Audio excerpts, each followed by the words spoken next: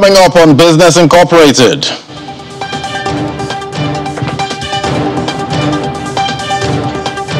Tanzanians to pay more for fuel starting today.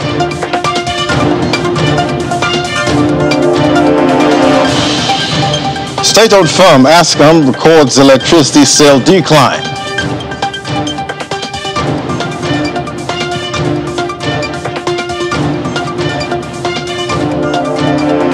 And Ghana gets $100 million from the World Bank to reverse land degradation.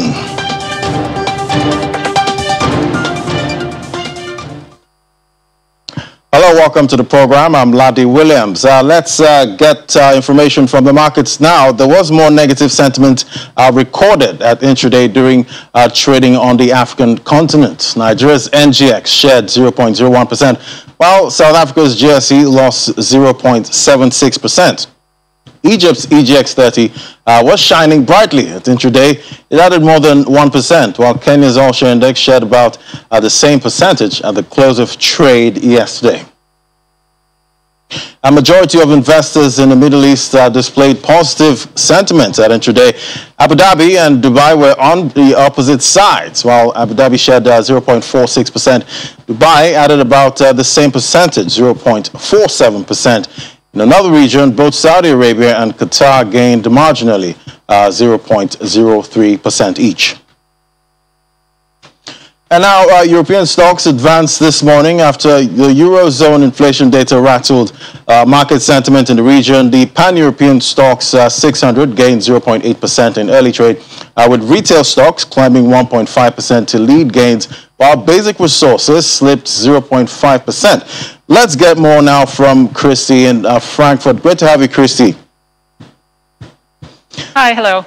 Yeah, so OPEC Plus, the Organization of Petroleum Countries, is meeting today for the first time since July. What can we expect for the price of crude? Right, so the group is meeting today to ratify their policy decisions for October, and sources close to the matter have said they expect the ministers to go ahead with policy plans they laid out at their last meeting in July. At that meeting, they basically decided that they're going to have a plan of a gradual increase in oil production, and this is, they're basically in the midst of increasing production gradually after scaling it way back in the midst of the COVID-19 pandemic last year. So we're introducing gradually, month by month, is how they've decided to go about it. Every month increasing production by 400,000 barrels a day. This started in August and is expected to continue into 2022, according to the group. So they'll be ratifying their decision for October, and they're expected to continue with that plan today. Now, that's not expected to have a huge effect on consumer oil prices, which is a real issue for the United States, which has been pressuring other members to ramp up production. We're seeing, in some parts of the globe, oil prices quite high, and the U.S. is basically saying the demand is there. We need more production. Now, the other members have resisted this, saying that the oil market is currently healthy where it's at. However, yesterday the group's experts did revise up their demand forecasts for this and next year. So they basically acknowledged that the demand is higher than they originally had expected. So in the longer term, we could be seeing increased production, and this could mean lower crude costs in months ahead. All right, so 70% of Europeans are now vaccinated, putting the bloc among the world's leaders in vaccination, despite, a slow start. The EU was initially criticized for not spending enough upfront on vaccines. What changed?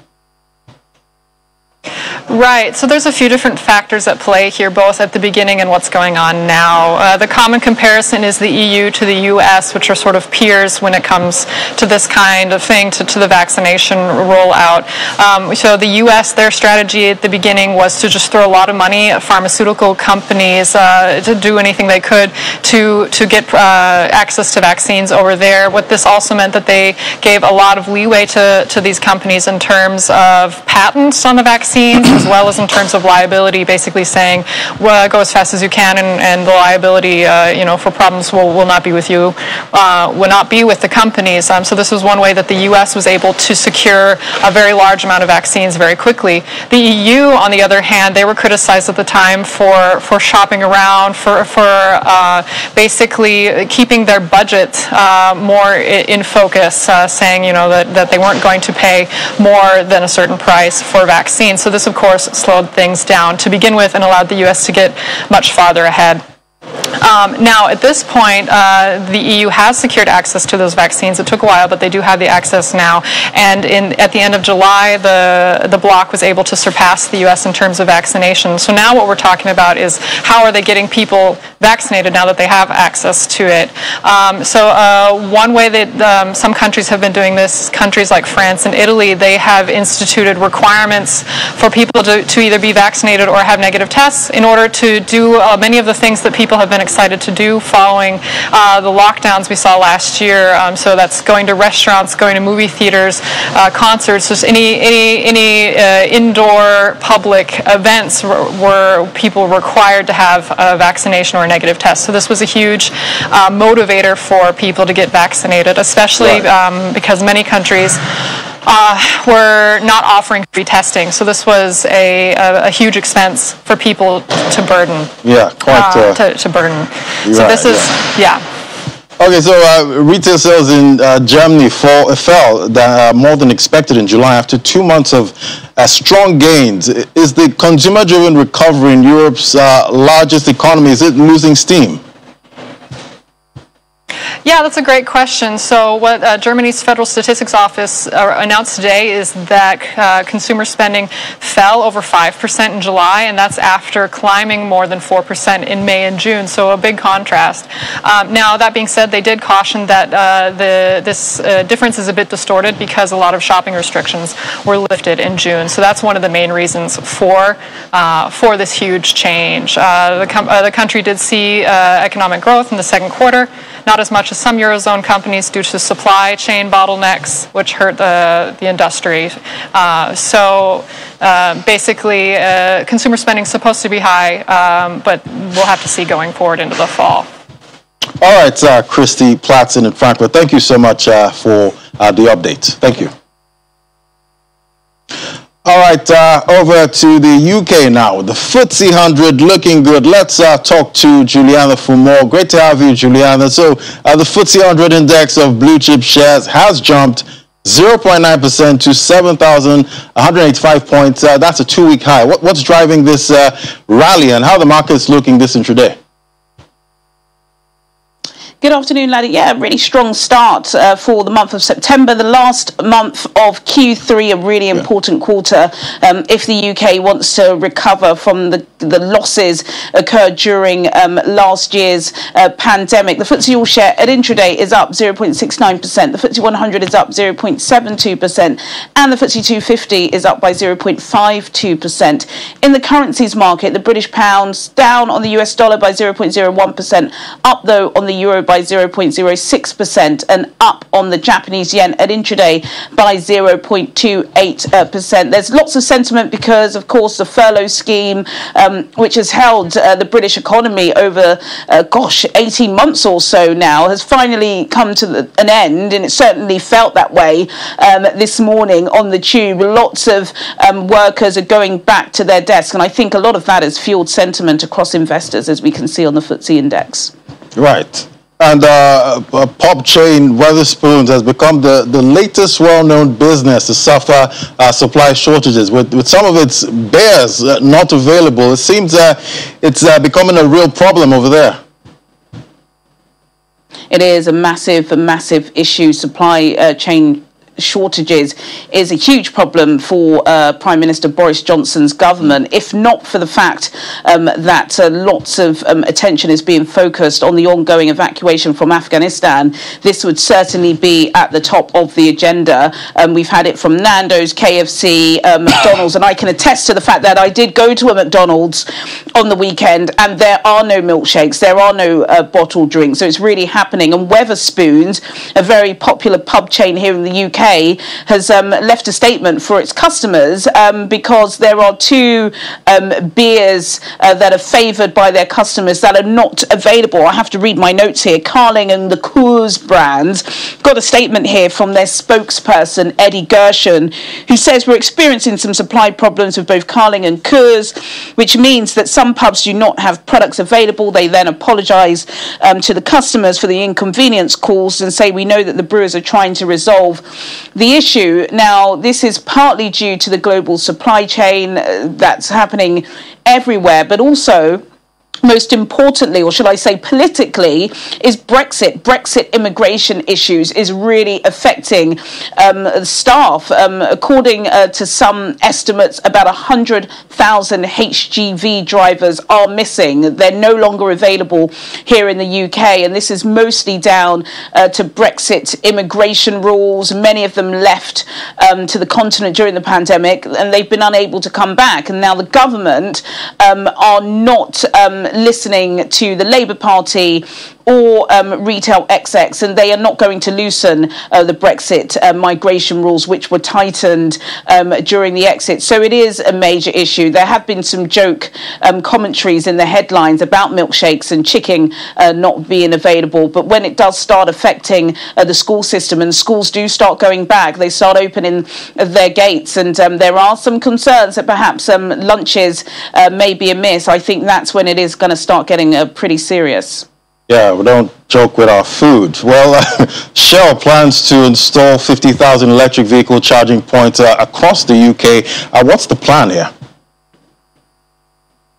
Yeah, this is all part of major British government plans to ban the new sale of petrol or diesel cars by 2030. And of course, Shell, as it transitions away from the dirty oil business, they have pledged to be net zero by 2050. Now, one of the major obstacles in trying to convert petrol and diesel car users to electrical car users is that there are a lack of electrical vehicle charging points up and down the country.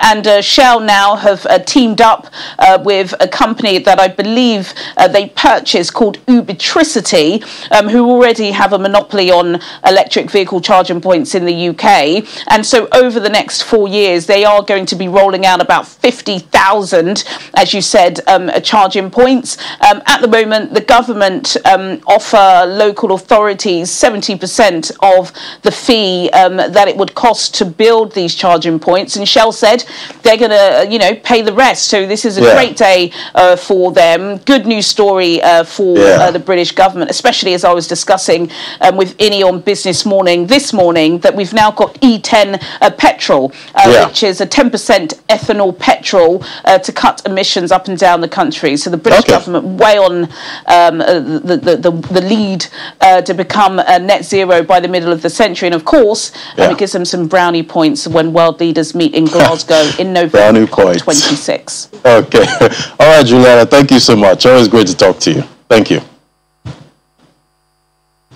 All right, moving on now, Ethiopia's central bank has doubled the statutory reserve requirement for lenders to 10%. Lenders have also been directed to start transferring 50% of their foreign exchange holdings to the central bank, compared with 30% previously. The central bank will then give lenders a local currency equivalent of the amount remitted. So to help us shed more light on this, we have Admire Maparadza, head of markets, Southern Africa Times Media. Great to have you on the program. Thank you for having me. All right, so looking at these decisions now by Ethiopia's central bank, doubling the statutory reserve requirement for lenders to about 10%, why do you think this is coming at this time? Perhaps we should look at what statutory reserves are first, then we try and explain that. Statutory reserves are the cash and cash equivalents that banks hold within their vaults or with the Reserve Bank.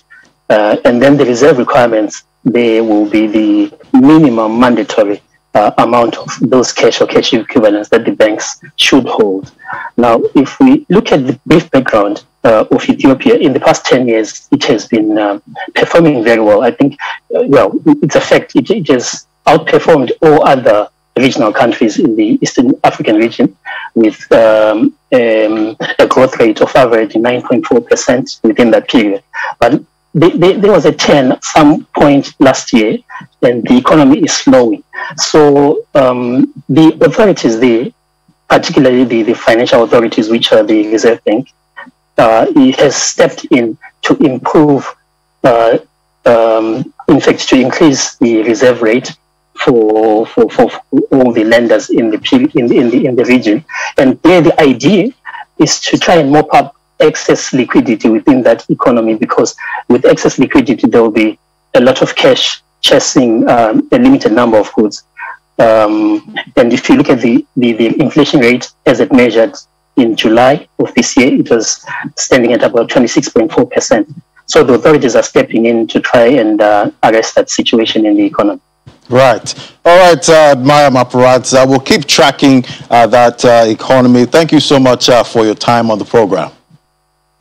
Okay, thank you for having me. All right. All right, after the break now, we look at more stories from the African continent. Do stay with us. This is Business Incorporated.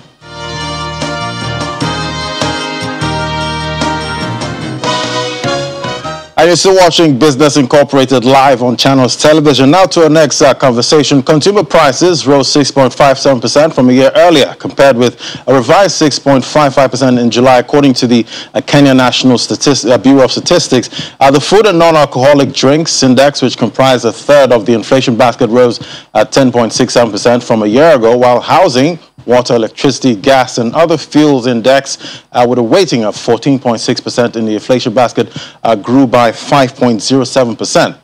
Let's talk to Steve Ogutu now, a development expert in Nairobi, Kenya. Great to have you on the program. Oh, thank you very much, Larry. Excited to join your show this afternoon. Yeah, so Kenya's inflation has ballooned to an 18-month high in August. What do you think drove this? Right. Part of the major drivers of this inflation has been largely because of, the level of investment on capital projects. Right now, the government is focusing, and even before COVID, the government was really focusing on very massive infrastructural expansion in the country. We have massive roads that are taking shape here. And so, that most of these projects are actually funded through loans. And so what it means is citizens have to be taxed more in order to repay back some of these loans and stuff like that. And also COVID again came in, and this again affected, so many aspects of our economy. The supply chain were severely affected. And what this meant is commodities such as food, electricity, fuel, had to really skyrocket in terms of prices. And this definitely had an impact in our economy as a country. And I'm sure this is the case across other countries in Africa. Right, and the inflation rate still remains within the central bank's target range of about 2.5% to 7.5%. What do you think would be the policy direction at the next meeting? Right, what I think the government need to do is basically focusing on relooking its fiscal policy. There's need to reduce expenditure on capital projects, and also focus on, increasing taxation on, certain commodities such as fuel, electricity, and foodstuff. And also think about innovative ways of taxation. I think those are very key areas that the government could be considering in the coming few months. Yeah. And Kenya is heading to an election next year. What's your outlook for the economy going forward? Right. As is the case, normally about 2 years to elections and 2 years after elections, Kenya, we normally experience a lot of hit to the economy. because then most investors are afraid to invest because of the high political tension that comes with the election and things like that. And so we expect that the economy is going to experience some recession and then peak maybe around 2024, thereabout. So we are really expecting that in the coming few months. The stock market, of course, is also going to experience some shakeup. And so we're just getting ourselves ready for these tough times that are ahead of us. All right, I can imagine. All right, Steve Ogutu, development expert in Nairobi, Kenya. Thank you so much for your time on the program. Thank you very much, Larry, for having me, and have a good afternoon. You too. All right. Okay, still in East Africa, Tanzanians will start paying more for fuel, according to the latest price list released by the Energy and Water Utilities Regulatory Authority. Authorities say that the price hike is due to changes in the global market. Price of petrol at the Dar es Salaam port has increased by 84 shillings, diesel 29 shillings, while kerosene says its price jumped by 18 shillings. With the increase, consumers will now pay 2,511 shillings for a litre of petrol Dar es Salaam, while 2,291 shillings will be paid for diesel and 2,194 shillings for kerosene. And South Africa's state-owned power utility, Eskom, saw a 6.7% decline in overall electricity sales despite slashing debt by almost 82 billion rand for the financial year ended March 2021 in its latest financial results. Eskom says the slowdown on economic activity due to the pandemic and an increase in operating costs related to the maintenance and repair work on its fleet of power stations and the power grid contributed to the decline in sales. And while the power utility has called its workforce, another more than 2,000 staffs during the reporting period, and these were through natural attrition and voluntary separation, and none were forced retrenchment, according to Eskom. The World Bank has approved $103.4 million for Ghana to reverse the degradation of about 3 million hectares of degraded landscapes and strengthen the country's integrated natural resource management. The Ghana Landscape Restoration and Small-Scale Mining Project will focus on land use planning for integrated landscape management and promote sustainable mining by helping formalize artisanal and small-scale mining with over 250,000 people as direct beneficiaries. Cost of environmental degradation in Ghana due to unsustainable use of land for agriculture, forestry, and mining stood at 2.8% of GDP. Project will help boost post-COVID-19 economic recovery, create jobs, and secure livelihoods in some of the poorest parts of Ghana by focusing on agricultural productivity, ecosystems management, and sustainable small-scale mining. And Egypt is set to start full operations of its anticipated commodities exchange in the first quarter of 2022. The Egyptian Commodities Exchange had already had trial operations in the past, and they did coincide with the start of the wheat harvest. Some 450 wheat collection points were established prior to the harvest time across the country for farmers wishing to offer their harvest on EGY Comics. And is also set to reach a twinning agreement with the Belarusian Universal Commodity Exchange to benefit from the Belarusian experience of using the exchange mechanism. Earlier this month, EGY Comics had signed a memorandum of understanding with the BUS during an Egyptian delegation visit to BUS's headquarters.